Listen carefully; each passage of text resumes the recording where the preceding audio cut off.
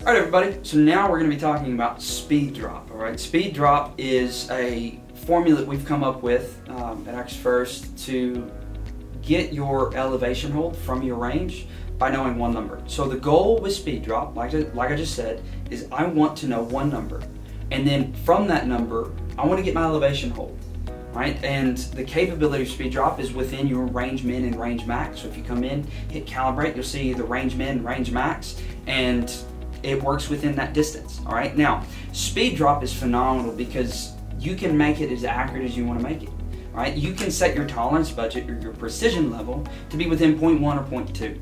Now, 0.1, 0.2, the way you can set your error budget is by coming into speed drop. You'll see the speed drop number thing is highlighted first. Hit the center button. You'll see error is 0.1, 0.2. So there's going to be a little bit of error with your speed drop, and because you set it up that way. So you set it to either 0.1 or 0.2 level of error. All right, now, why would you want it to be set to 0.2? Well, 0.2 gives you distance, further distance than 0.1 does. All right, so when you're using speed drop, you're not looking at your Kestrel, you're not looking at anything, you're getting an elevation hold from your range, and you're getting it quick. All right, now, so what is speed drop? How does it work? How's all this happening?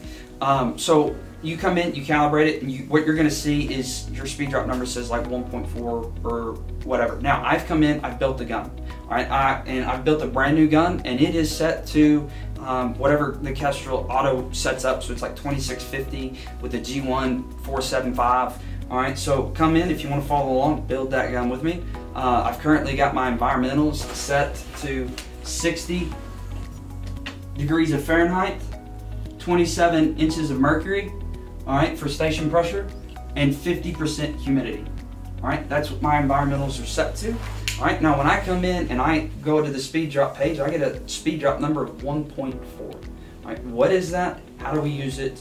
1.4, if you take your range, all right, so let's say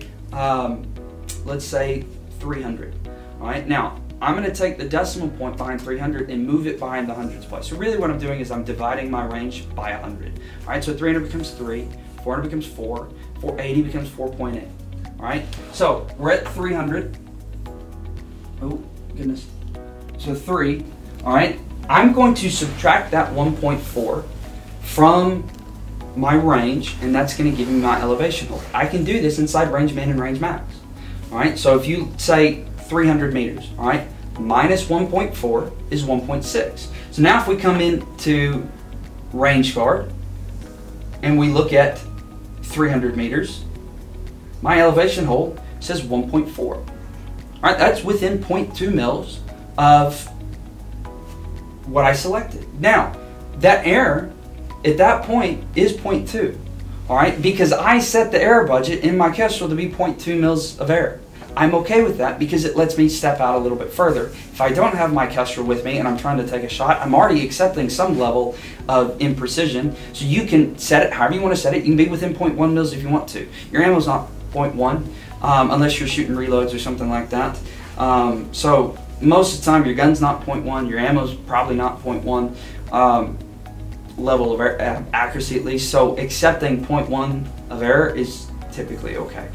Now, this is a more of a rapid engagement type tool. Obviously, if you're shooting punching out X rings or something like that, you're not using speed drop anyways. But this is more for that speed formula. It's called speed drop, so it's that speed formula. All right, now that you saw at 300, we got 1.6. My actual elevation hold was 1.4, so I'm within 0.2. All right, but I'm okay with that because that's the level I set my error budget to. All right, now we can come in and talk about how this 1.4 gets derived a little bit more by coming in, and we'll actually start at 150 meters, 200 meters, 250. I'm just going to build a little range card here up on the board so you can follow along. 350, 400, 450, and 500. All right, so now what I'm going to do is I'm going to go into my range card, and I'm going to go to 50-meter increments, and I'm going to look at my elevation holds. All right, so 150 says 0.2, and I'm rounding to the 10th. 200 says 0.5, 250 says 0.9, 300 says 1.4. 350 says 1.9. 4 says 2.4. 450 says 3 mils, and 500 says 3.5. All right, so we're coming in, we're taking a range, and we're divided by 100. So 150 is 1.5, all the way down like so. Then we're taking our range and we're subtracting our elevation hold. So 1.5 minus 0.2 gives me 1.3. 200 minus a half is 1.5. 250 minus 0.9 is 1.6. All right, 300 minus 1.4 is 1.6. Right here is 1.6. This is 1.6. This is 1.5. This is 1.5. All right, so it's walking out. All right, now you can see how the number that I need to subtract from my range to get my elevation hold starts out small, and then it gets bigger, and then it starts getting smaller again, and it crests at some point. So now that we've got this speed drop number of 1.4, we can come in. So if I said, hey, target is at 440, you come in, you minus 1.4, you'd hold 3 mils. All right, so again, if you come into range card and you look at 440 meters, 440, this is 2.8. We're right there. All right, so we're still within 0.2, but that's because I said it. Now, if you come in, we said 530. All right, so if you come in, do 530. One way to think about this, guys, it might help with the math and stuff like this, if this is intimidating, if you don't think that this is fast, is take that 1.4 and break it into 2 steps. So we're saying 530 minus 1.4. So 5.3 minus 1.4. How do you do that easy? You say minus 1 minus 4, or minus 1 minus 0.4. All right, so what we're doing is breaking it into 2 steps. So 530 minus 1 is 4.3, minus 0.4 is 3.9. All right, so now we come in, we look at 530, and actual elevation hold says 3.92. So we're right there, right on it. So that's going to be at this point in this little curve right here, a little bit further out on the range, but at that point where it's just touching and it's starting to get out again. All right, so it works. This gun that we've got set up works all the way out to the max range says 584 meters for me. So I can use this all the way out to 584. If I have to take my range and subtract some number, and I can get my elevation hold from it, right? And I can do this all the way out to 584 meters with this gun. Instead of saying take your range minus your speed drop number and then that gives you your elevation hold, what if instead I said take your elevation hold, add your speed drop number, and you get your range? It's the same thing, and that's going to work. And if I do 1.4, if I add 1.4 to all my elevation holds inside of the speed drop capability, then I'm going to be within 0.2 of my range.